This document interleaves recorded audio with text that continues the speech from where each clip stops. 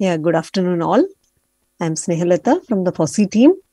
So on behalf of the FOSSI team, I welcome you all to this presentation on web-based resources for teaching and learning chemistry, part 2, molecular visualization and spectroscopy for organic chemistry by Professor Robert Hansen.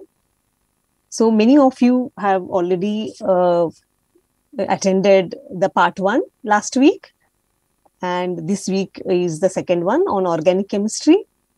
And Professor Hansen is already here in the meeting. So actually for him, it's morning 5:30 a.m. So I have to wish him good morning actually for him. And he'll be formally introduced by Professor Kannan Moudgalya, who is the PI of the project, and he'll join the meeting in a short while. So I'll just go through some general instructions. So most of you have attended the last time seminar, and it's a repetition for you all, but there are some new attendees here. So for the benefit of them, I'll go through the general instructions once again. So kindly keep your mic on mute throughout the presentation. If you have any query, please post it in the chat window. So FOSSI team members will answer them. And please post only the relevant queries. Please don't spam the chat window with so a lot of unnecessary things, so that we don't lose the necessary information. So that's why I'm saying that. The presentation by Professor Hansen will be for approximately 50 minutes. Kindly post your questions in the chat window. Professor Hansen will answer them during the discussion and interaction session. You can also send an email to eOutreach or contact-soul. We'll answer them. Actually, for this time, we have introduced a 30-minute breakout session after the presentation. So all of you interested can take part in this session. You will be given a choice of 8 breakout rooms. And then regarding the breakout rooms, I will talk further after the presentation. And the link for the slides, whatever is presented today, will be shared with you in your registered email ID after the webinar. And your feedback is very important. So the link for the feedback form is already given in your guideline email. So if you check your guideline email, you will find the link. So you can fill in the feedback form and submit after the seminar. That will be enabled only after the seminar, the link.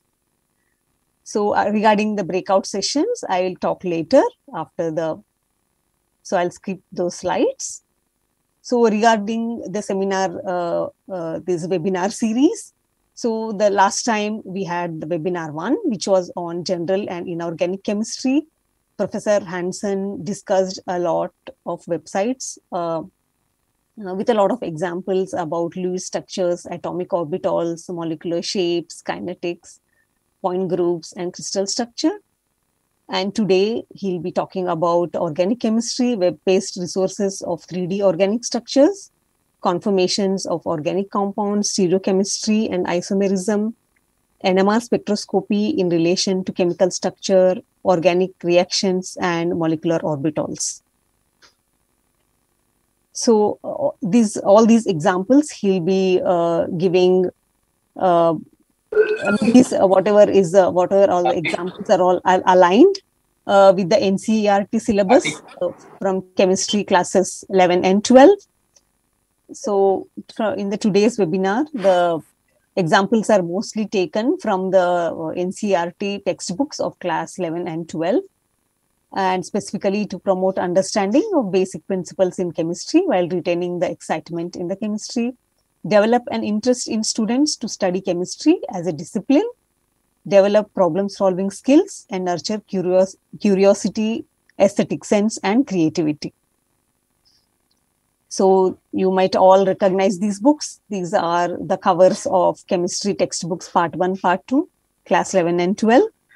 So mostly the examples are taken from these books.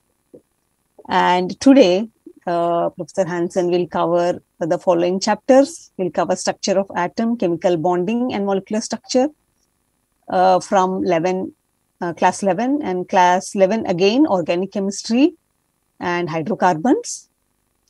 And from class 12, unit 1, solid state, class 12, unit 4, chemical kinetics, and class 12, units 10 to 13, organic compounds. So apart from covering the examples from the class 11th and 12 NCERT textbook, he'll go a little further. So he'll explain slightly elevated examples from detailed examples from conformational analysis, stereochemistry, R&S descriptors, then NMR spectroscopy. Although we all know that class 11 and 12, they don't study any NMR spectroscopy, but and at undergraduate level, definitely it's there in the syllabus, and point group symmetry. So if you, any one of you want to get involved in creating the web pages or wanting to know more or learn more, send an email to contact-soul@fossee.in, and we can definitely do that together. Okay, I think I'll stop here. So if Professor Kannan is already here, then we can. Good afternoon, sir. Good afternoon. Yes, sir. I just finished talking about the general instructions. I think you can take over now. Yes. Good afternoon or good morning, Bob, and good morning, Professor Robert Hansen. Good afternoon to all the participants. There are about 150 people, and I think the number will increase, if I'm not mistaken, based on the past experience. I'll give a brief overview of the FOSSEE project, and then I will give a short introduction to Professor Hansen before he can begin.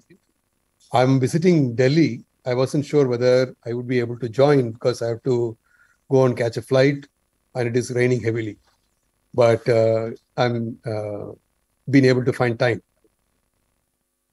So here is our FOSSEE website, and we start with our quote of our former president, beloved Dr. Abdul Kalam, who talks about how open source is very important to a country like ours, right? And you can see the software that we promote. By the way, how do you locate this website? See this logo, FOSSEE, FOSSEE.in, FOSSEE.in. FOSSEE stands for Free and Open Source Software for Education. We promote Scilab, which is an open source alternative to MATLAB. Then we have Python. We have eSIM, electronic circuit design. We have OSDAG, which is for civil engineers, DWSIM for chemical engineers, OpenFOAM for computational fluid mechanics, OpenModelica for modeling, programmable logical control, Arduino you would have heard of. Then let me go to R, which is an alternative to SPSS. Then we have QGIS, which is a GIS software. This is a Focal, is a software. It's a collection of software packages for graphics and animation. Finally, we come to Soul. Soul is what we are looking at. It is science open source software for teaching and learning. It's a collection of ICT software that can be used as a teaching learning tool by the community of educators. Okay, so if I click that, it will take me to the next page where you will see various things that are available. For example, the software that we are focusing on are Chem Collective Virtual Lab. And then we have JMOL. JMOL is JMOL has been developed by Professor Robert Hansen, who's the speaker for today. And then we have FreePlane, GeoGebra. We have actually many other things also, but these are certainly available. And if you see here, there is a link here on the left-hand side, Science and Concept Map Projects. If you click this, then what it says, it gives a brief explanation. Then it says, how does one participate in this? What is the procedure? How does one do the submission? So I can click this. It'll give the procedure. procedure for project submission. Then we have a page that says submission guidelines, and then proposal form and so on. These are the completed projects. You can see that there are 3 that have been completed, and there could be some ongoing. So we have 4 that are ongoing, and you can see that these are from different colleges. Okay, one is from Sophia College, another one ISER, Kolkata, NSS College of Engineering, Palakkad, then IIT Bombay, we have one more. So it is possible for all of you to contribute. We welcome contributions from all science teachers in general and chemistry teachers in particular. So with that brief introduction, by the way, FOSSEE project is funded by the National Mission on Education through ICT, Ministry of Education, Government of India. We are grateful to them for supporting us. And when we have money, we pay honorarium to all the contributors. Now, it's a great pleasure to introduce Professor Robert Hansen. He has been a professor of chemistry at St. Olaf College in Northfield, Minnesota, in the USA since 1986. He received his bachelor's at Caltech, PhD in Columbia, all in chemistry. He did a postdoc at MIT for 2 years. Professor Hansen has received several awards: Fulbright Specialist Grant from the US government, NSF Presidential Young Investigator Award, NIH National Institutes of Health Research Service Award, NSF Postdoctoral Fellowship Award. I am listing some of them. He has many more awards. He has the patent for the sharpless asymmetric epoxidation, a widely used method in organic synthesis. He has published widely in the areas of chem informatics, bioinformatics, computational material science, and chemistry and physics education. He is the author of 2 books, Molecular Origami, Precision Scale Models from Paper, and the second book, Introduction to Molecular Thermodynamics. Professor Hansen is the principal developer of JMOL. I mentioned JMOL. As you know, we have a lot of spoken tutorials on JMOL. In the page that I showed, there are links available to access all of them. Professor Hansen is the principal developer of JMOL, an open source project dedicated to interactive molecular visualization and analysis. It is possible for you to create a molecule, its animation and so on, and package it in a way which is easy to do using his software. And you can share it across and anybody can use it. It's an amazing thing that Professor Hansen has come up with. So all through JMOL. He is the sole proprietor of integrated graphics, specializing in the design and implementation of interactive molecular graphics for education and research. Professor Hansen is the chair of the UPAC FAIR-SPEC project, currently developing a standard for the FAIR, which is an acronym: Findable, Accessible, Interoperable, and Reusable Management of FAIR Management of Spectroscopic Data in Chemistry. Professor Hansen was with us in the month of July. We were really delighted to have him, and then he worked.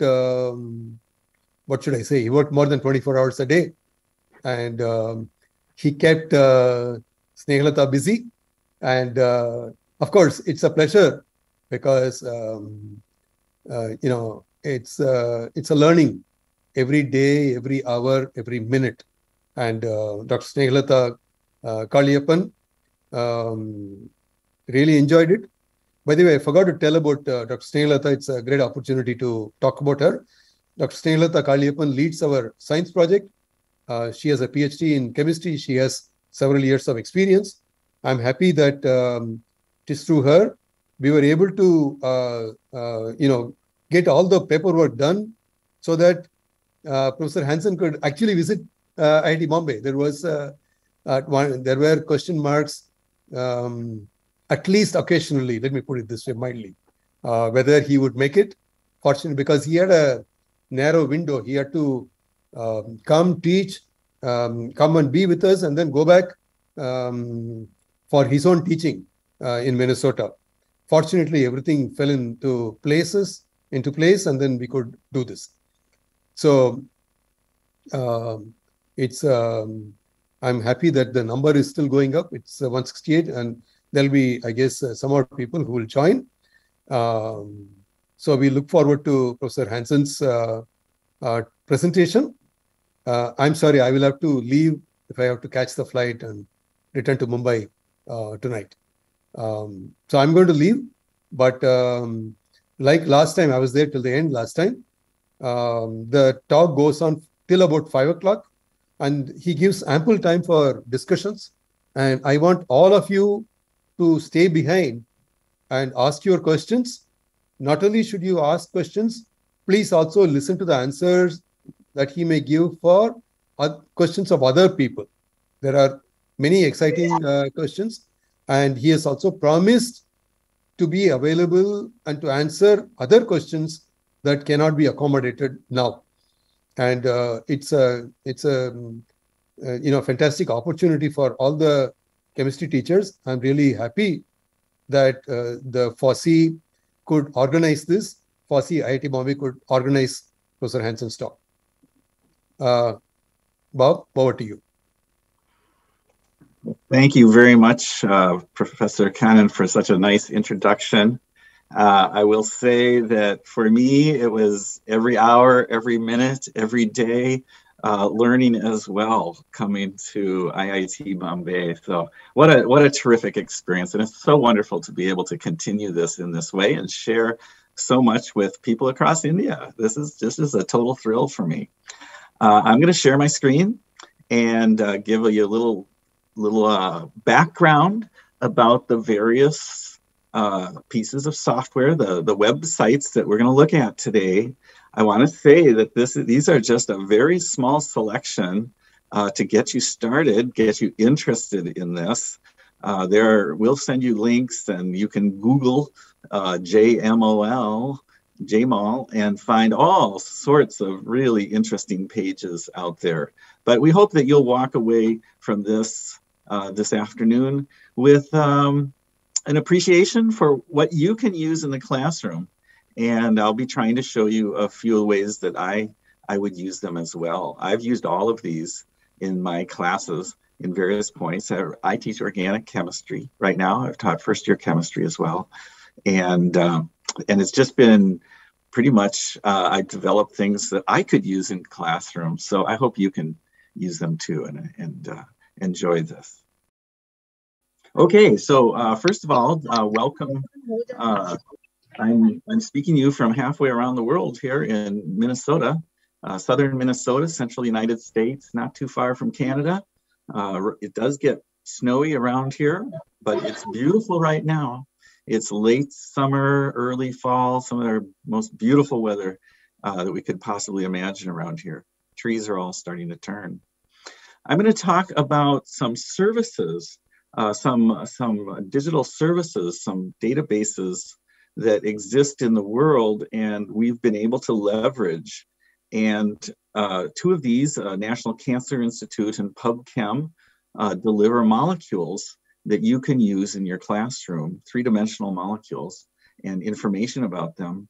And then a couple that you wouldn't know about probably, but the EPFL, National Institute in Switzerland, in Lausanne, has a server that can provide NMR spectra, predicted spectra, in collaboration with a university in Lisbon, Portugal. So this is really a worldwide endeavor, and it's an exciting time to be able to study chemistry and use these tools that are so available now. And before I go any further, let me point out that a few of these things that we're studying, we're going to look at today, do depend on other servers, and occasionally those servers are down. So we have to be able to accommodate that a little bit.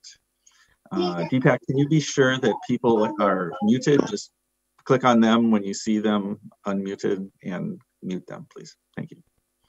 Okay, so I'm going to start out with a very simple page. We're not going to do a breakout room on it. I think it's going to be pretty obvious. I know that in class 11 and 12, we talk about alkane nomenclature. And these are just a couple of very, very simple pages. There's nothing to them really, but I've used them very effectively. I've enjoyed using them in class, and I thought I'd share them with you just on naming alkanes. And then we'll go from there into 8 pages, some of which are pretty simple, and the ones toward the end are very sophisticated websites that integrate all of this business in one way or another. So you'll see this range of websites. Before I go any further, let me point out that JMOL and this whole business is community driven, meaning we do this all because people come up with ideas, suggest ideas, want to get involved. It is actually not too hard to make web pages yourself. And we would really encourage you, if you have that interest or you have students who have some kind of interest in that, to get in touch with FOSSI, and let's see what we can put together for some training on how to actually put these pages together. They really are not that hard. People do this all over the world. Okay, so let's start out with just a couple very, very simple pages on alkanes. We're starting to learn alkanes in the classroom, and we want students to be able to name them. And so here is a really, really simple page. All it does is show us a molecule and say, can you name that? And however long that takes us to figure out how to do that. And whenever the student's ready, they can say, okay, tell me what it is, 4-propyldecane. And it shows the longest chain here. You can see 1, 2, 3, 4, 5, 6, 7, 8, 9, 10 carbons. And then off the 1, 2, 3, 4th carbon is a 3-carbon chain. And so that's all it is. There's nothing more than that. You do this all as many times as you want and name it. And then the analysis button actually kind of points out that some of these chains are too short. Oh, that's the good one. That's too short, that's too short, that's too short. But here's the one that we want to use for the naming. That's it. Okay, so associated with that is another page that is almost the same, except what it does is it presents 2 of them and it asks the student to tell us if they're the same or not. So this is just a little study in following those chains and seeing if we've got the same thing. Just a little game. And I'm going to say they're different, and I guess I was right. And we could do that until our heart's content and see. I think they're the same. There we go.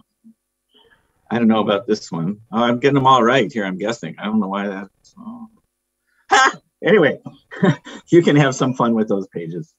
That's all I'm going to say about those. Now, a little bit more sophisticated pages. I think many of us have seen this sort of diagram in a book of the conformations of butane, getting the names syn and anti and eclipsed, and what are these names? And so this page allows us to do that in 3D. And I'm going to turn off this animation here for a second. Basically, on the right, we have the diagram, and on the left, we have the molecule in its rotational states. So it's very easy to have a discussion with students in classroom and point to various points. And, why is this one way up here in such a high energy? Well, especially if we look at this with the van der Waals, we can see, oh my goodness, look at this overlap here, this problem with these 2 methyl groups that are banging into each other in that eclipse. That's got to be high energy. And then if we look over here to the very lowest energy, of course, that's the anti-configuration there, where the methyls are as far away as possible. And we can explore these different points along the way and talk about them. As you can see, these websites that I'm showing you many of these are just very straightforward, very specific kind of websites that do a specific thing. And Here's another one. Okay, now this one is actually one more level of sophistication.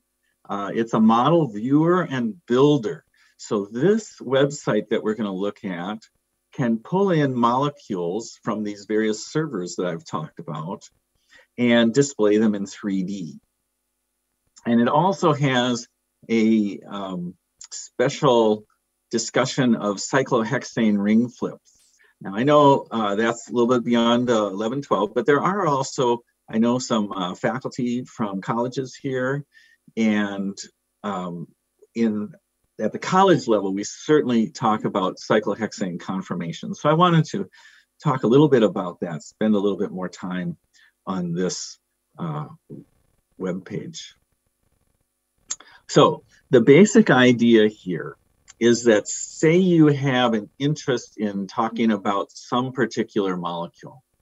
For whatever reason, I am interested in Tylenol, which is the US name for paracetamol. Here we instantly can have a three-dimensional model of that. What is cholesterol? Oh, it's this. These steroid ring system, usually drawn more like this, with a couple of methyl groups in a chain. We have two options here for sources of these molecules. One is the National Cancer Institute near Washington, DC, in the United States, and the other is PubChem, also in that area. And I want to just say a little bit about the difference here. PubChem will give you molecules based on name, and for example, 2-hydroxybutane. They have millions of molecules, and it's probably going to be in there. But you know, if I were to spell that, if I had the wrong number here, 3-hydroxybutane, if you're thinking organic chemistry, you know that doesn't exist, does it? Because I've got the numbering wrong, and PubChem will say, I'm sorry, we didn't find that molecule because it doesn't exist as by that name. But here's the cool thing. The National Cancer Institute site, if I do this, will actually come up with a molecule, because they don't care if the molecule exists or not. They are producing a model for you based on what you have given them. And so this could be anything, and they will come up with a molecule. Now, basically, I want to point out that what I'm doing right now is just giving you a hint of what these do. And the idea of the breakout rooms is that you can go to the breakout rooms after we talk. I hope you stay for the breakout rooms and look around, and hopefully someone will share their screen and you can play as a group and discuss any of these websites this afternoon. Okay, so let's see. I want to show you a couple other things that you can do with this, because they're pretty unusual. So if I said 1,2-dimethyl cyclohexane here, no surprise there. Now, you know, it really actually, even for me, it's just startling for me how fast that can be. That I just went to a server and they got this molecule for me and brought it back essentially instantaneously. I hope in India you have as good responses as I have here. But you can see this is 1,2-dimethyl cyclohexane, and this is the trans configuration here. But let's say I wasn't so much interested in the trans, I wanted the cis. I want to talk about the difference between trans and cis and equatorial and axial. And there's a little option over here called drag minimize, which is a really interesting little thing. When you click that on, now when I take an atom, it will actually take that atom and move it around. And if I do it just right, there we go. Look at that. I brought it over to the other side of the ring. Oh, it even went into kind of a boat conformation here when it did that.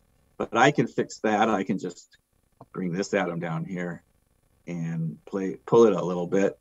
And my experience with this is rather addictive.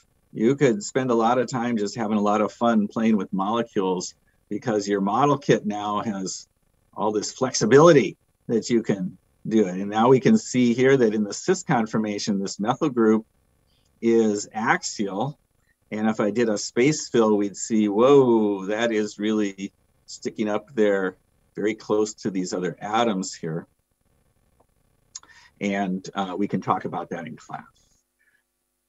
You can also do little minimizations on the structure. I might not do much at all because I just minimized it to tune up a structure as well.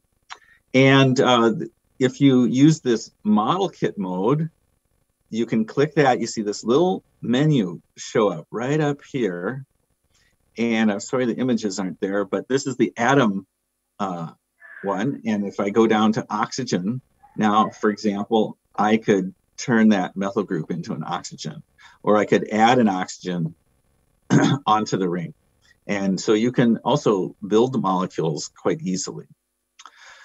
Another thing that this website has is this show hide MEP, and that stands for molecular electrostatic potential. If you teach organic chemistry, you may have seen this sort of view where you have colorations based on the electron density, the charge states of those atoms. And this is how we emphasize in organic chemistry where the reactions are going to occur, because here we have this high electron density around the oxygens.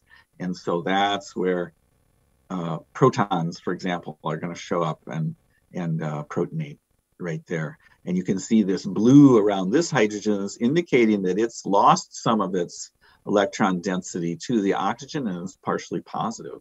And again, that would be where the molecule is acidic and loses its proton. One other thing I want to point out is that you can, in fact, save these views. So it's particularly this save the PNG. PNG is an image file format, but this is a very special PNG. Let me show you. I'm going to save this now. Okay, and you see a little download here that's happened. And now I'm going to go ahead and load that other molecule and talk about that. But here's the deal. If you do that, if you do this before class and you get this set up the way you want it, you can just drag these. Let's see, I think I have to go to the actual page maybe. You can drag these back into JMOL and it will reproduce pretty much exactly what you had before. So this is a very useful tool in the sense that once you have gotten something the way you want it, when you save it, you can bring it back to exactly the state that you had it. You can prepare these before class and then have them exactly the way you want them when you come back. Okay, so that was our number 2 model builder viewer website. Here's another little site. Now, that was 3-dimensional molecules, and we can certainly have lots of use for 3-dimensional molecules. But one of the things we do in our organic chemistry, which is really helpful, is we do a lot of drawing in 2D. So we might have a molecule like this, and we draw it. But then we want students to be able to think about that in 3D, and we want to think about the implications, for example, of these 2 OHs on the same side of the ring. Well, how does that work? And so when we click this, we can convert the 2D model into a 3D model. And that's what this website does. It also happens to show RNS. So if you're talking about stereochemistry, you can quickly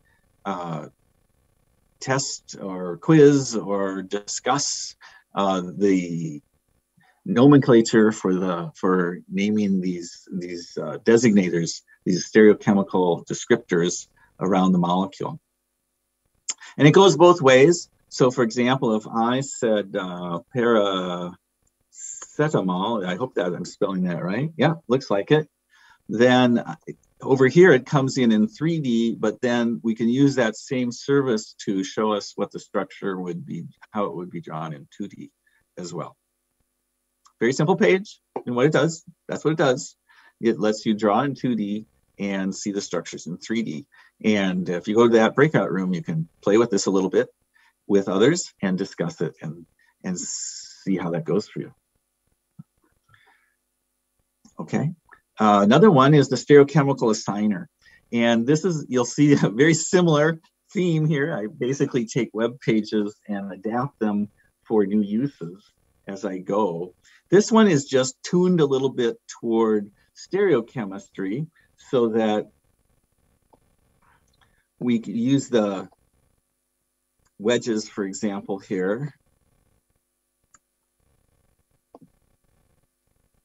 Put a few interesting things over here and bring that 2D into 3D. There's the structure. And I could ask the question, okay, at this center right here, students, is this R or S? And you might know that we want to put the H in the back and then go around the ring. And in this case, we would have priority 1 for the O, priority 2 for the carbon with the oxygen nearby, priority 3 for the carbon with carbon nearby, no oxygen. And so that would be 1, 2, 3, and I believe that's going to be R. And let's see, indeed, it is R. And so this is a tool that you can interactively use, your students can interactively use to study a little bit about stereochemistry. Now this one also has a button, toggle select invert center. And so when I click on this, if I pick an atom now, it's going to invert it. So let's see, how about this one? All right, switching from R to S, switching from S to R, like this, all around the molecule. There you go. So there's some really nice little aspects here. I'm going to invert all the chirality, whoop, and now I have every one of them flipped. Everyone went reversed.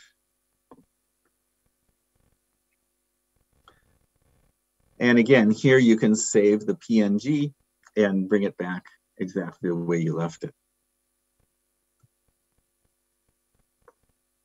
Okay, number 5 is NMR.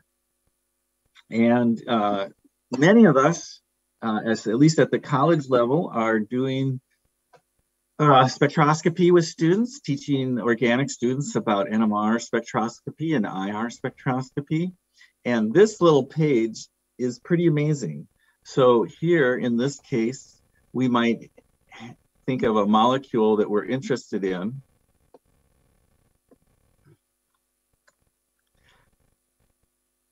Such as this, and we're interested in the NMR spectrum. Now, this one you have to wait a little while for sometimes because that is going through quite the little world circuit of electric energy. It's going to Lausanne, Switzerland to pick up the NMR spectrum. It's going to Washington, D.C. in the United States to pick up this three-dimensional model. And Lausanne is going to Portugal to get the data that it's using to display the spectrum. This is not the actual spectrum. This is a predicted spectrum. But I just want to show you a few things, how you use this, if in case you're interested in this and you want to go to that breakout room. So the first thing to note is that on the right-hand side, you can go up and down scaling-wise, and the dot in the middle here brings you back. So whatever you do, no matter how you scale this, the dot in the middle is home. Secondly, if you want to zoom in, just drag a little bit through one of the sections you're interested in, and it will zoom in on that. So we can see some of those splittings, for example. You see these little red tabs up at the top, and those are the identified peaks. So in this if I were to click on the spectrum at a certain place, you can see on the 2D structure and the 3D structure, the highlight of that atom that's causing that signal. And you can see here, in this case, the 7.2, it's a doublet pretty much. And that's because this hydrogen is next to a carbon with one hydrogen. Who's this guy way out here at 7.9? What's so special about that aromatic signal that it would be so far out of the others? Well, don't you know? That's the one next to the carbonyl group.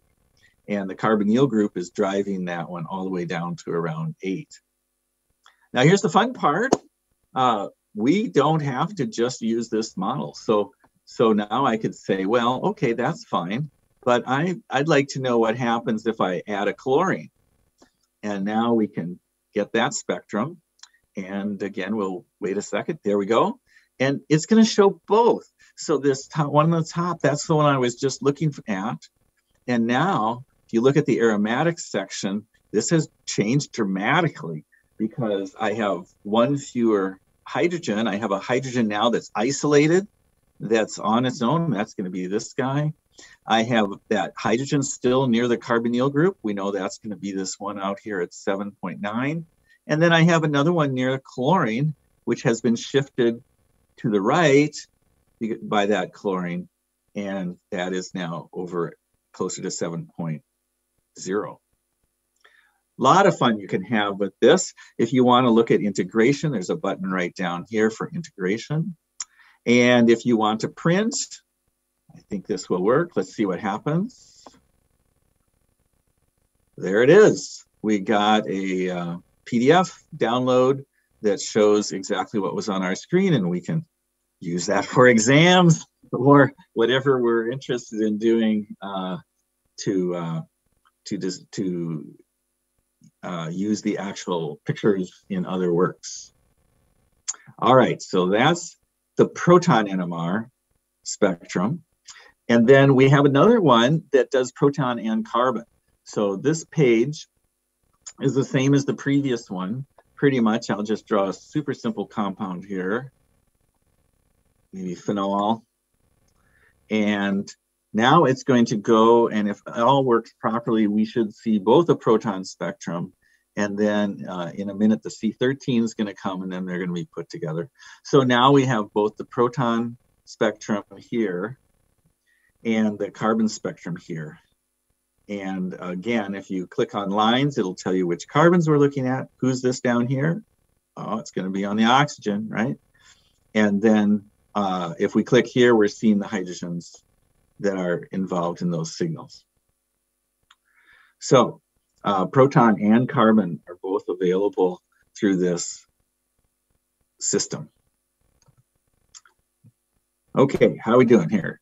Number 6. Okay, so those were the relatively simple pages that were put together. I'm going to show you 3 examples of sites that people have spent considerable energy putting together, making some very sophisticated sites that you can use for all sorts of different reasons, purposes. I'm not going to go through these in a huge amount of detail because they're just so complex. But I want to just point out that they can be used in many, many ways.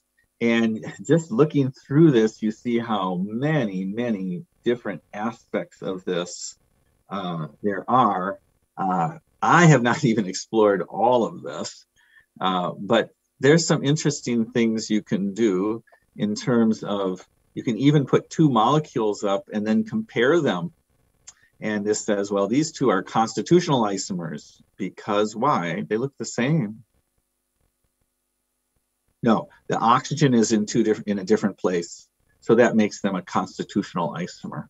So we can talk about enantiomers and constitutional isomers, and it's really whatever you happen to have put together here. You can, it's a model kit, so it's very easy to change these models, and just lots and lots and lots of interesting possibilities for that, which I'm pretty much going to let you explore yourself and not talk so much about. I'd rather you take explore this in a breakout room and see what you can do with it. See if there's something that would be valuable there for you. Okay. Another fantastic site that's out there is from the University of Liverpool in the UK. A friend of mine, Nick Greaves, has specialized this site in terms of organic reactions. And pretty much he has a discussion of, I think, any organic reaction mechanism that you would ever encounter in education. This has been developed over many years at Liverpool, and it's just a fantastic site. I'm going to go to the organic, and you can see here the sorts of different mechanisms that are available: nucleophilic addition, substitution, carbonyl groups, stereochemistry, eliminations. Wow, what is not in here? I think everything is in here. If we just go down to that first topic we tend to talk about in organic chemistry, nucleophilic substitution, we go to a page. Here's our JMOL again. It's set up. It's 3D. We can see what's going on here. It's going to be the chloride, methyl chloride here with a bromide ion doing the displacement. Well, we all know that's a pretty good challenge to explain to students, and these little two-dimensional drawings don't really do the job for introductory students to explain. And this is very hard to do with an actual plastic model because we have transition states. Now I want to show you, so the basic idea here is that you click on the arrow and you'll see the reaction happen. In all of these pages, that's the idea. We can go to the starting material, we can go to the product, and we could also see the reaction. But it's not just that, because I would encourage you to open this little controls box, which pops up some nice little controls that let us do very specific things. Let's see. We can go to the first frame. We can step through this slowly. We can get to the transition state, roll around, show students that, check this out. It's becoming planar right there with that carbon and the 3 hydrogens. And we keep going through the reaction, and there's the inversion. It's now inverted. So this is just one example of many, many, many reactions that are on this website that have discussions. And let's see if I can find one here. Many of them have molecular orbitals that are associated with them. So I know last week there were some people present who were very much interested in the molecular orbital business. And in fact, this site does some of that. But I want to show you one last site. Our 8th one that I want to show you is a site that's specifically about molecular orbitals. If you have an interest in molecular orbitals, I would highly recommend this site. Now, it's in French, and we might, these are all automated, Googleized translations, so don't expect perfection, but that might be helpful to a certain extent. I'm going to do it in English because my Hindi is not that good. And so my point, this top one is the one to go to, molecular orbital databases. And if you look here, it looks very fancy, but really it's a very, there's just a very few things that you need to know. First of all, there's a list over here of various compounds, all right? And the molecular orbitals. Now, there's a list of molecular orbitals, and I want to point out where this is. It's right here where it says properties. And you click on this button right here, and now we have that classic table, the orbital diagram with the energies, and you can see we're at the HOMO in this case. But if we go up one, we're going to be at the LUMO, and various other filled states might be of interest. as well. Just click on where the electrons are, and you can pick up all the different orbitals that are in that system. So I think really that covers a lot of territory in the area of molecular orbitals. Okay, so that was my introduction to these various websites. And I'm hoping that you will now be interested in joining one of the breakout rooms that we have for you. And we're gonna take about 30 minutes for those. That's a long time, but the idea is that you can experiment some and be talking with some peers, getting to know a few other people in these various rooms. And we have 2 rooms for each of the different websites. I don't know that we really need to use both rooms, Snehalata. We have 186 people, 8 rooms. That would be, well, we could. Anyway, there's an A and a B room. If it looks like there's a lot of people in one and you want to have a fewer people to talk with, or we don't know how this is going to turn out. We just thought it'd be interesting to let you have it at it. And there is a link. Snehalata, have we got in the chat the links that they need yet? No, I would do that. So thank you, Professor Hansen. Those websites were very useful. Actually, before we allow them to enter the breakout rooms, I would like to give them just some instructions on how to go about it. So can I share my screen and show them a few slides on this? So that will be useful for them. Yeah. So I'll start sharing. Yeah. So here. So Professor Hansen discussed about these 8 topics, and each topic has a website. So these websites are already shared with you in the tentative schedule link that we gave you along with the guideline email. So if you can open your guideline email where you found the link for the meeting link and other links, you will find a tentative schedule meeting schedule link. So if you click on that and scroll down, you will see the links for all these. We have shared all these links. And I have just put them in the chat as well. Okay, yeah, Professor Hansen. I mean, we can, time to time, we'll share them in the chat also. Yep. So each of these topics, the 8 topics, we have 2 rooms per topic. So that, I mean, like, we want to keep the number less in each room so that the discussions can be more fruitful. One of the members of these breakout rooms can share the screen and with the website and then start discussing the examples and whatever you would like to discuss. So all these topics, we have labeled them 1A, 1B. You can choose any one of the room. And you can actually, I'll share some more information. So interested participants can choose the breakout room depending on the topic of interest. And once in the room, you can switch among the rooms. Suppose if you enter a room, I mean, you want to change it to some other topic, you can exit the room and enter another room.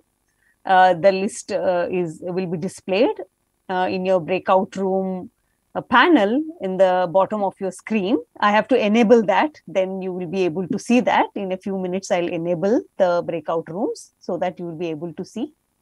So the breakout room duration time is 30 minutes. So after 30 minutes, automatically you will be, you can get into the main meeting room, or in between also you can change rooms. But the maximum duration is, the time limit is 30 minutes. And there are 8 topics to choose, as I've already discussed, and they are named as same as the topics listed. So each topic has 2 rooms and total of 16 rooms. So participants in each breakout room are encouraged to share the screen, explore and discuss the topic. All links for the topics are given in the tentative schedule link, which is in your email. So we'll also share the links in the chat window. So at the end of the breakout session, participants will join the main meeting room and further discussion and interaction with Professor Hansen. So how to enter the breakout room, I will enable in a few seconds, and you will find the breakout rooms at the bottom. If you have maximized your screen, they'll be looking like it will be written breakout rooms. The panel will be shown at the bottom of your screen. Otherwise, they are collapsed into the three dots you see, and more, the link, you click on that. And then there you will find the breakout rooms option. You click on it, and then you can choose to join any one of the rooms. So with that, I'll stop sharing. Actually, I'll just enable in front of you the breakout rooms. So I'll check the settings first. So I'll allow the participants to choose the room. And you'll be automatically, it will close after 30 minutes. And I'll open all the rooms. Yeah. Yeah, so I have opened all the rooms. So I hope you can all see that now. Looks like they're going into rooms. So they're going into the rooms. Okay. Yeah, fine. Fantastic. Yeah, I can see the participants reducing in the main meeting room. So that means they're choosing the rooms. That's good.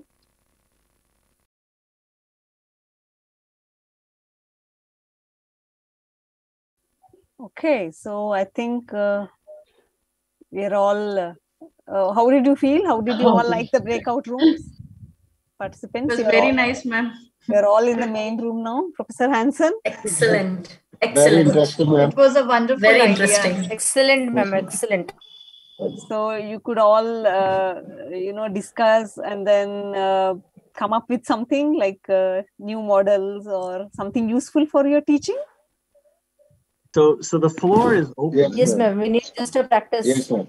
Yeah, actually, Professor Hanson is there. Floor is open for discussion. Give me a second to say a few things, and then we'll open it all up.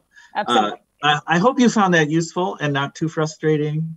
It's always a challenge to figure out how to make all these things work, and we didn't give you a lot of instructions, and they're not always self-explanatory. But I hope you got an idea, and I also want to point out that this was just 8 sites among hundreds that if you go look for, you can find, and many of you probably know sites that I don't know that you're already using in your classroom, and that's terrific. We wanted to leave some time now for just discussion. So if you raise your hand using the hand raising reaction down there at the bottom of your Zoom, or to whatever level is possible, just speak up and suggest something that you want to talk about. That would be great. You can put some comments in the chat, and Snehata will be looking through those and picking out comments that she'll introduce. And I'm here now for however long we want to be here to answer some questions. Professor Hanson, there is one Molecuar Chettopadhyay who raised hands. So I am going to, he's going to talk. Yes, go ahead. Good evening, ma'am. Good evening, sir. Good evening. Actually, I joined room 1 where conformational analysis for butane were shown. We have understood that, but I wanted to switch off to the simple molecule like ethane. So I could not, I tried my level best and I asked other participants. But it's a very simple page. That page only does butane. Wouldn't it be nice to have a page that you could change the molecule and do it again? Yes, it was very interesting. Have that page. So, on the other hand, if there's a group of people who want to build a page that has ethane and butane and a few other things, you could do that. Thanks. With a little help. Oh, thank you. That would be a good project for some students to do. Yes. Thank you. Thank you, sir. Thank you, sir. Sure. Thank you. Sharda, Sharda, yes. I recognize this face. Good evening, Professor Hansen. How are you? Good. How are you? I have two quick questions. I have been to the NMR spectrum predictor room. I used your link to go there. I could see that it doesn't predict the labile protons. Can you suggest another simulator where we can see the labile protons also? You mean the ones that are on OH, like OH, OH, and NH? yeah. No prediction shows those. So no, I can't. You have to just accept that those could be just about anywhere in the spectrum. They're concentration dependent. They're solvent dependent. On the concentration. That's right. Yeah. So it's not set up to be able to estimate. The calculations themselves are not set up to estimate anything for labile protons. Okay, sir. And one more thing, sir. Can you suggest a similar predictor for UV and IR? Oh, no such predictor exists. The only data we have are for NMR. For NMR. The calculations are only for NMR. Right.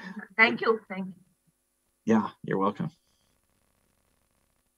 So actually last time when we had the workshops, Neelata ma'am had asked us suggestions for having a workshop on how to use, because I found it very difficult to understand how to, go about whatever was being shown. I was actually switching from one room to the other because to attain clarity on exactly how to go about it. So if we could have a workshop on it anytime, 2 days, whatever. That's a very good suggestion. Yeah. And the other thing is that it would be possible to maybe write some tutorials, but we haven't done that to help just explain the pages. You're absolutely right, though. Yeah, because it was not obvious how to use these. Yeah. What pages were you particularly interested in learning how to use? I like the N2 orbital diagram. I went through that page, the Chem2 page. And I also saw actually, we did our post-graduation long back. So the spectrum part I was finding it a little difficult to come back to because I teach 11th and 12th and it's been ages since we actually visited that site. Yeah. So that was a little difficult, but we could understand, but how to go about it was not actually, it was difficult. Yeah, somebody was doing it, so I was like following it, but I don't think I could have done it by myself. Probably give it to a smart student and they'll figure it all out. Yeah, I think I'll have to do that. You can learn from your students. They're so good at this kind of thing. Yeah, absolutely. Yes. Yeah, actually we can plan for a 2-day workshop, or we'll send out a Google form so that you can fill up, and then you can actually give us a tentative time when you want to have these workshops, actually, because as teachers you are always busy, so we have to plan this. Yeah. So yeah, we will actually when we came to know about this, we were quite excited about the whole thing. So whenever you send some link out, I think we'll join. Definitely, yeah. Weekends preferably, of course, but otherwise also we'll surely actually take our time. Professor Hansen is in US, so he's located in US, so getting to involve him in this will be a challenge because of the time difference, so we should meet at odd times for us, actually. Well, we could, Snehilata, we could pick a few of these and just let people know there's going to be an online session for this particular one, and exactly, it would be a smaller group, but even if it's a few people who want to learn, that might be fun. And maybe, like a weekend, like when Professor Hansen is not teaching and he has, he's a bit free, so then we can. I can't do an all day from here because for me that's all night. Exactly. So that's what I'm telling the teachers, that it's difficult. So we can have sometimes the evening time, like 2-3 hours. Like, for example, it should not be too inconvenient to Professor Hansen. So somewhat like a Saturday, Indian time, 5 o'clock to 8 o'clock or something like that. So, I mean, we can discuss more on this. Yeah. Excuse me, ma'am. Yes. May I give one suggestion? Yes. Yes, ma'am. Can we take like one or two topics, like one or two apps which are being shared with us? So that will be easier for us to grasp whatever is being explained on the breakup rooms or otherwise also.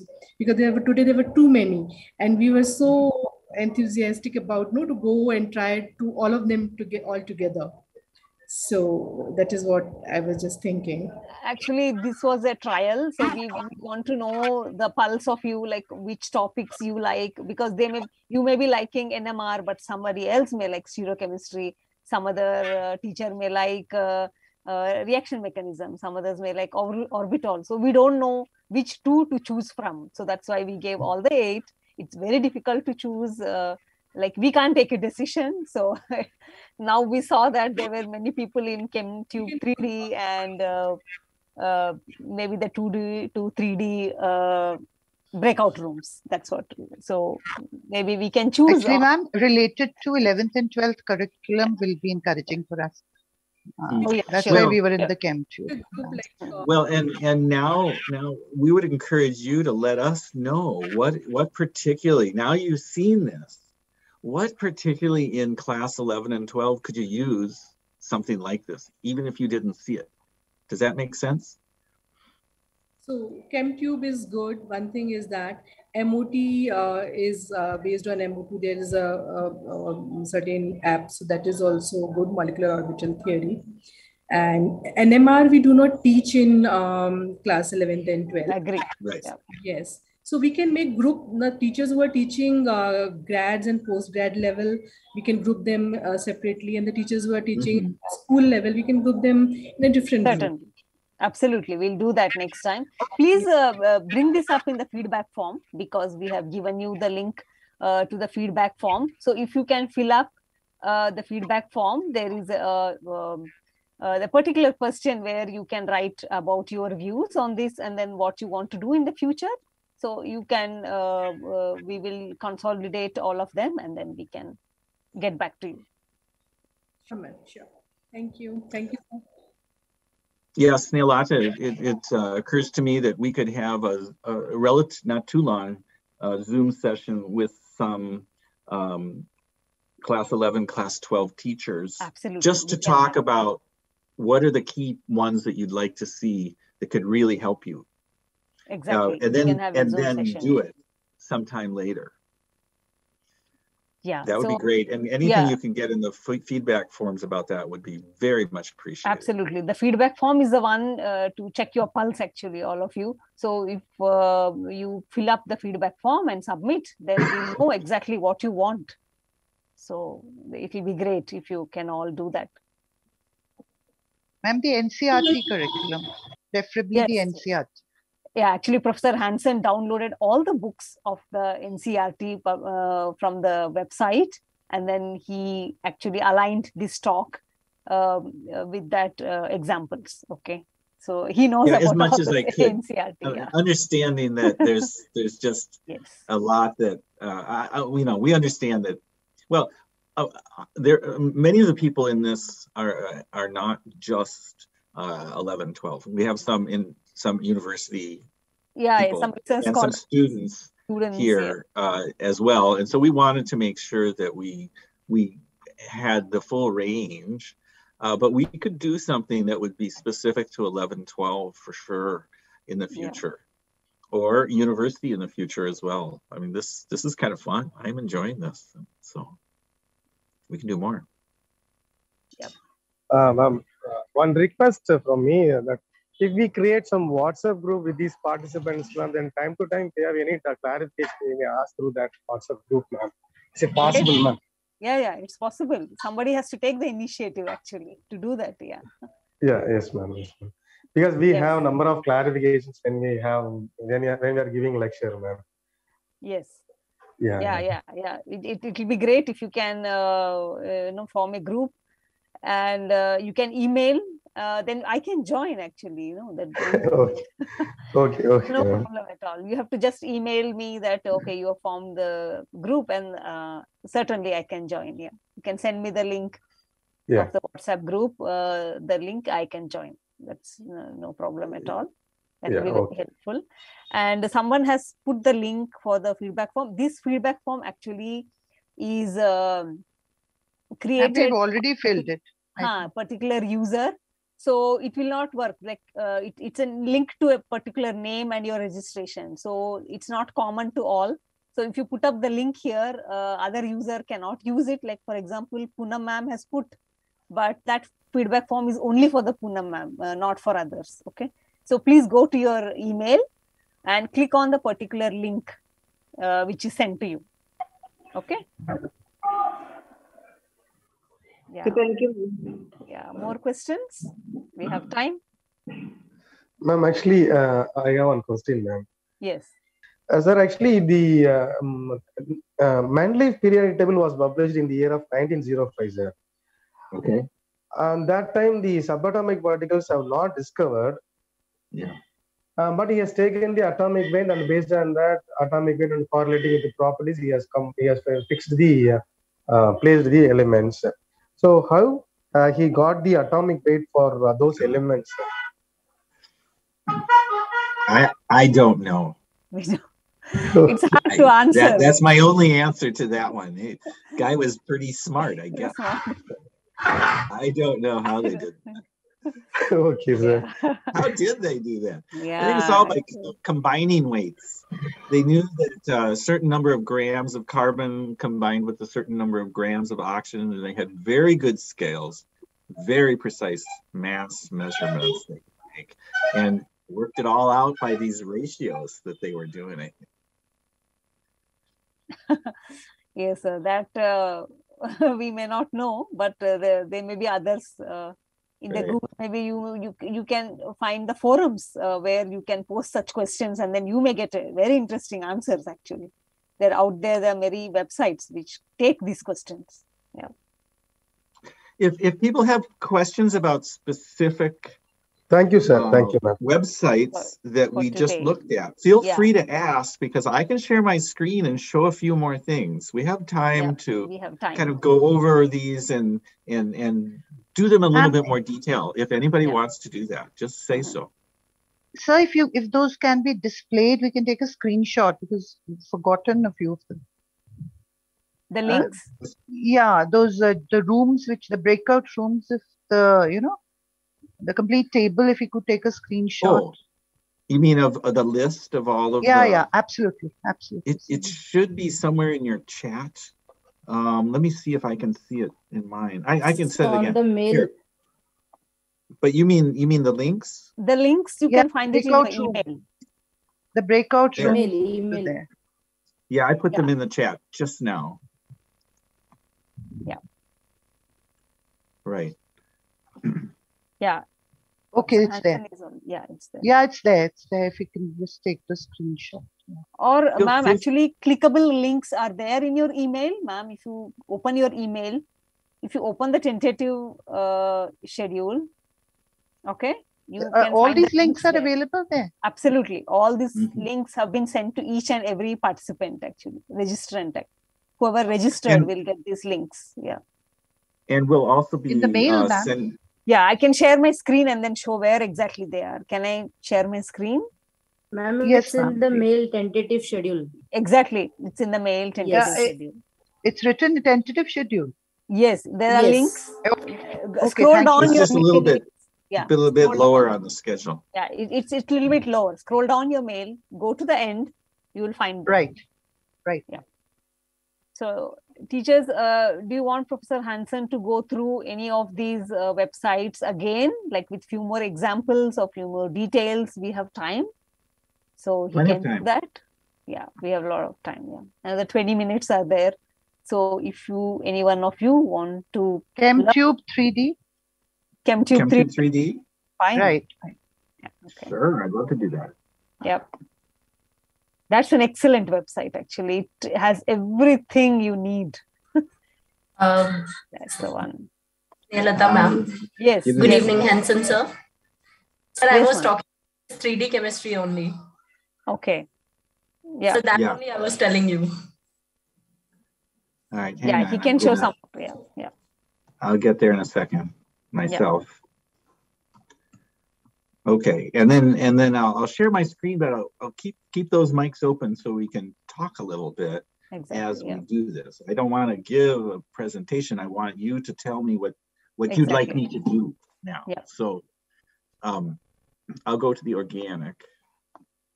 Actually, I haven't looked at the inorganic. Oh my goodness, there's actually a lot of inorganic here too now, but organic. What of this would you like me to take a look at? Yeah. Ma'am.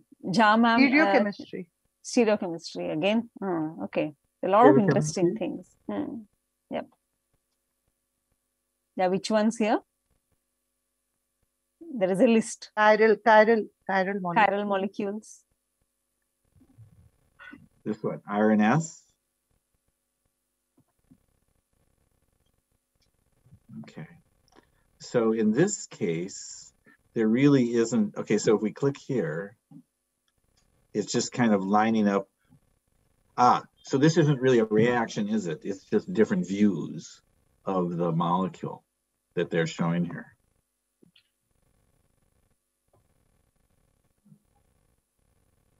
Sir, to explain chiral and achiral.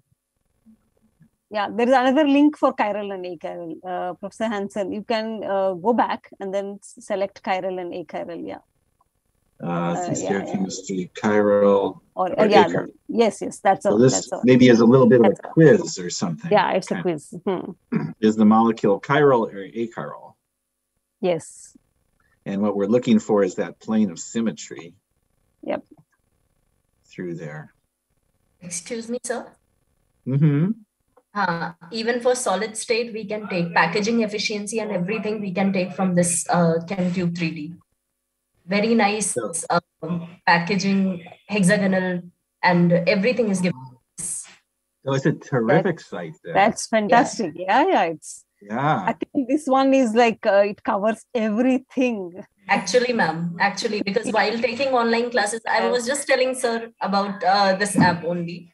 That many in this app, that is ChemTube 3D, and we were using it. It's actually helpful for us. It's terrific. Yeah, you have to I think class. Yeah. They have really done a beautiful job on this website. Totally, Now, let's see. So let me show something that I forgot to say before. This JMOL, this applet here, JSMOL, actually is way more powerful than just this. And so, for example, if I right-click right now, I get a menu. And the menu lets me do lots of things that the web page might not have a button for. So in this, can we take an easier example? I mean, this is just for any molecule. I'm just pointing out that if you wanted to, I don't know that you really want to color, but there you can label. Let's see what happens here. Hang on a minute.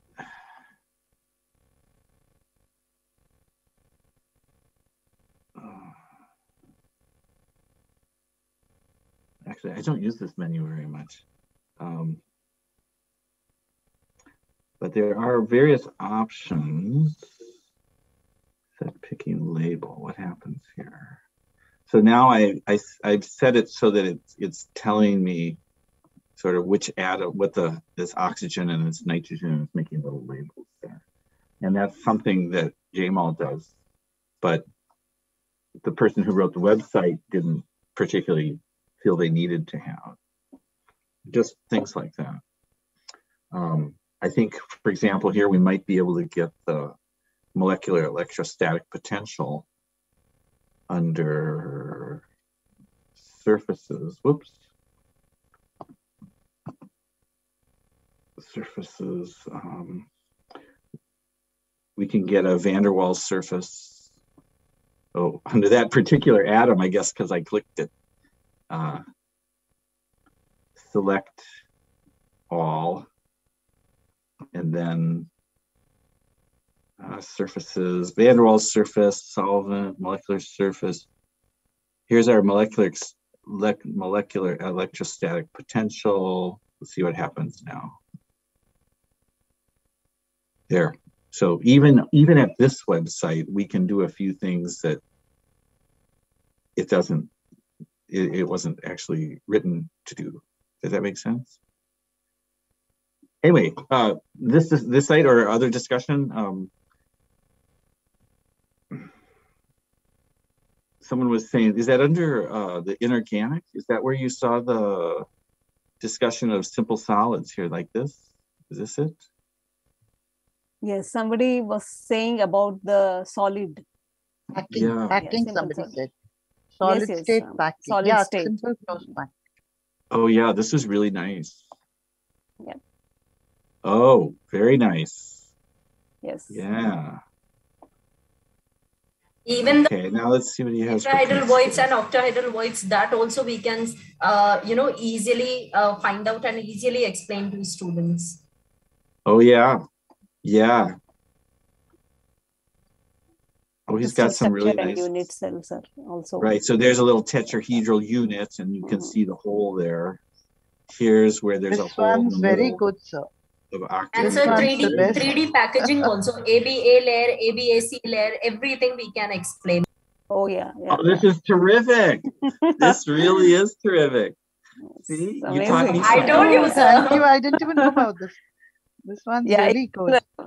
We didn't explore much. I mean, a lot here, but this is exciting. Actually, we don't have time much. No? Otherwise, we could have seen all.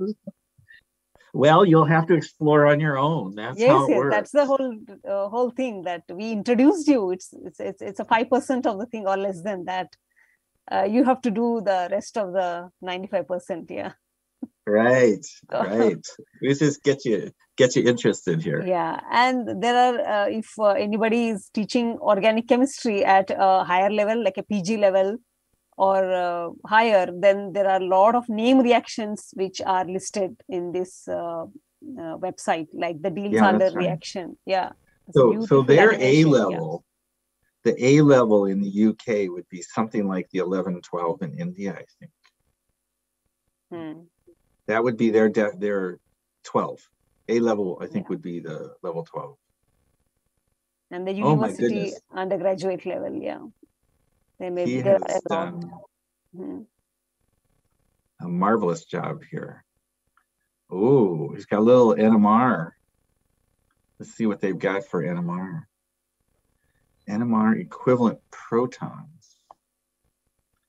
Okay, so he's got some very specific molecules that it's not really interactive like the other one was, but it's using the same kind of information.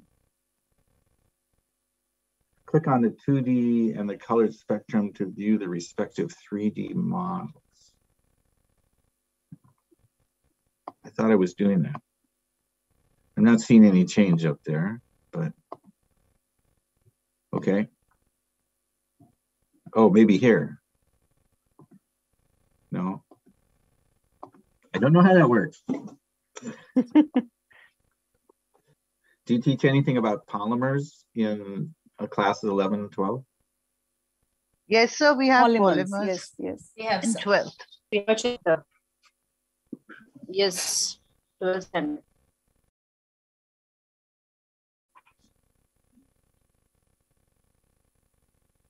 That's kind of cool. Great. Showing that repeating pattern there. Nylon 6. Yeah. I'm sure Any there's other. Go ahead. Sorry. I'm sure there are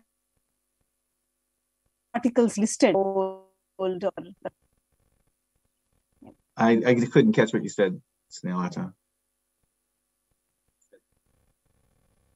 Okay, I was saying there may be some nanoparticles or nanotubes listed here in this ChemTube 3D.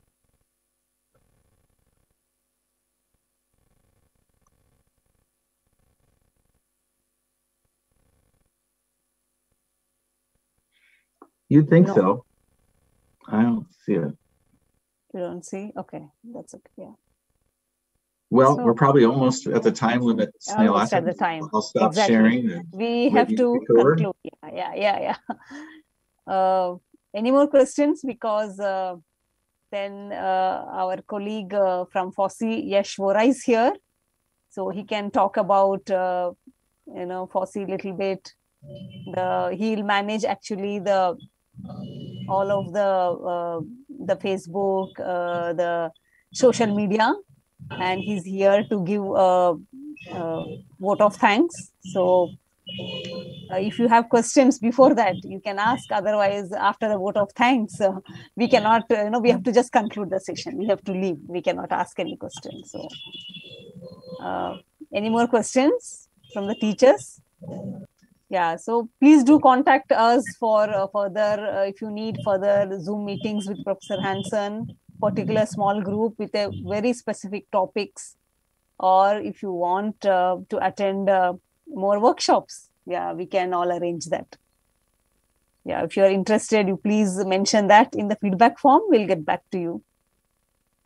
So if there are no more questions, Yash? Yes, ma'am. Over to you. Yeah, over to you for the social media links information and for the vote of thanks. Okay. Thank you. Yeah. Thank you, ma'am. Am I audible? Ahead, yeah. Yes, absolutely. You're visible also. So okay. Yeah. Great. So thank you. I mean, I guess I saw the feedback in the chat. So I guess the participants and all the professors were very excited and enthusiastic. So we would like to thank Professor Hansen for arranging and for conducting such a wonderful session for all the faculty members and participants. And as Dr. Snehalata has already mentioned that there would be sessions in the future as well. You can just drop down and drop an email to us and we can conduct that. So I've just shared the social media handles of Project FOSSI in the chat box. I can just reshare that maybe once because I guess the messages were scrolled and yeah. So I just shared that. So all the activities, FOSSI, apart from this was just one of the sessions that you have attended. We conduct many workshops and many other interesting things for the students and for faculty members. Like we do conduct faculty development programs or internships and workshops and many other things. So for example, recently we had conducted a semester-long, FOSSI summer fellowship during the summer break for the students, and it is generally for a period of around 6 to 8 weeks. And since there are some restrictions, so we are conducting it online now, like virtually. But else, before the pandemic, we used to do it in the campus. So students used to get a personal experience of working in the campus under the guidance of the mentors, the professors of IIT Bombay. So we also had a job fair and some events with ISRO and so on. And we are now coming up with other, like we have a Python workshop which is starting from tomorrow, day after tomorrow. We have a 2 days hands-on sessions on Python and Django for all the students and faculty members. Whosoever is willing to attend, they can. And we are coming up now with the animation-based hackathon. So that is also going to be very exciting, and it is ongoing. For electronics people, if you are interested, in circuit designing and simulation, then it's an ongoing hackathon. You can just follow our social media handles once, you'll get all the details. So there are multiple activities which we do, which are upcoming as well. So please do follow social media handles. And a special thanks to Dr. Snehalata and her team for arranging such a wonderful session. And this is I guess the part 2. So yeah, and the website, the email address has been mentioned. If you have any doubts, contact -soul. So the entire team of Project Soul, who have worked under the mentorship or guidance of Dr. Snehalata, we would like to thank them. We would also like to thank Professor Kannan Mountalia, who is the PI of this project, and a special thanks to our funding agency. So these projects are completely funded by the Ministry of Education, Government of India. So a special thanks to our funding agency, Dr. Snehalata and her team, and of course, Professor Hansen for arranging and for conducting such a wonderful session for all the participants. So if you have any doubts, you can let us know. Else, Snehalata ma'am, if you have anything, you can. Else we can wind up. Yeah, thank you, Yash. Thank you so much. Thank you, for your words and also describing a lot of activities of the FOSSEE. So I hope all the teachers here will make use of whatever is discussed today. So thank you, Professor Hansen. Have a nice day. I think it's early morning for you. And thank you all for participating. Thank you all for participating. You were excellent, all the teachers. Very good. Okay. Yeah. Thank you so much. Bye-bye and see you next time. Yeah. Bye. Thank you, everyone. Thank you. Bye. Yeah. Thank you, sir. Thank you, everyone. Thank you. Yeah.